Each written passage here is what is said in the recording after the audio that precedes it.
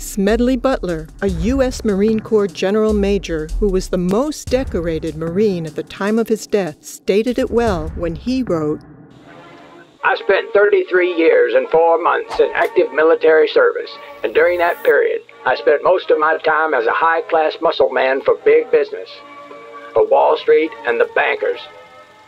In short, I was a racketeer, a gangster for capitalism. I helped make Mexico safe for American oil interests. I helped make Haiti and Cuba a decent place for the National City Bank boys to collect revenues in. I helped in raping of half a dozen Central American republics for the benefit of Wall Street. I helped purify Nicaragua for the international banking house of Brown Brothers. I brought light to the Dominican Republic for the American sugar interests. I helped make Honduras right for the American fruit companies. In China, I helped see to it that Standard Oil went on its way unmolested.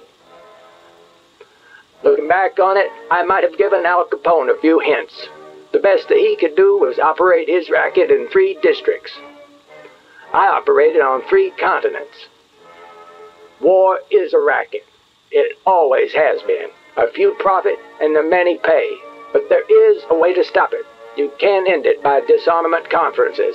It can be smashed effectively only by taking the profit out of war.